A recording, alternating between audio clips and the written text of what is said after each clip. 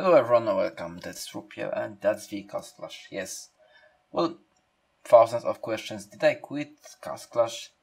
The answer is yes and no. But these are the recordings I found on my hard drive, so I just thought, why not use them in another video? So it would be pretty sad to, not to upload them, as these are some fancy records showing some crazy footage. Few arena battles and then battle altar. So basically my favorite game modes. And right there you can see, Vlad Dracula destroying all of the heroes, when most of you probably thought that that's going to be a failure. But no, that was a victory, the glorious victory. And now battle altar, well, that's just the final scene of me getting wrecked, but then Vlad Dracula, alone with Pumpkin, just is killing everything. So you can see the real power of Vlad Dracula. There are often situations where you think, oh god, I lost. But then everything gets reversed by 180 degrees. And that's it. And there's a pretty long record of me trying to destroy the guy with double level heroes in the battle altar. Oh well, had extremely strong heroes. Many new heroes that I don't have. And probably 9 of 9, maybe 10 of 10. So that was really big challenge for me. With my with my heroes without Evo. Well, I had only by that time evolved Vlad Dracula and Pumpkin Duke. The other heroes were just, low level. And my pirate captain was not even 9-star. So, you wonder probably, did I defeat the guy? Well, sometimes when I'm losing, I'm not just getting really sad or, I don't know, I'm getting mad and thinking, God, oh god, there must be a way for me to defeat that person. He can be better. No matter what skills, what heroes, I still have a chance to defeat him. Of course there are some players with, let's say, 5-5 revitalized that I can beat. There's no situation, no luck factor. But I knew that this one is possible, and well, you will see at the end of that video what was the final result. If my intuition was correct or not.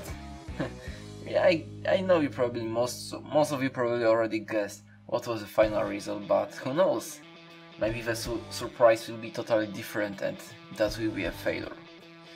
That will be a huge failure, my failure, showing that I can't beat everyone. Well, you can see struggling with that new hero on the left. I forgot the name of that hero. This is some kind of demon with this. I don't know, to be honest. Yeah, the new healer. That's like druid together with. No, it's not even druid. He's pretty like Vlad Dracula's skill, and he's healing. And that's the one that's killing me all the time. There's no way to stop him since one moment. And I was trying all the time to change my crests, because crests are really important. They are a huge factor besides the luck in battle arena. So sprint is very important when you have some revitalized heroes. And the position of your heroes, the setup, that's the most important thing. Well, battle arena is pretty weird and not normal, because the hero targeting is totally different in most of the game modes.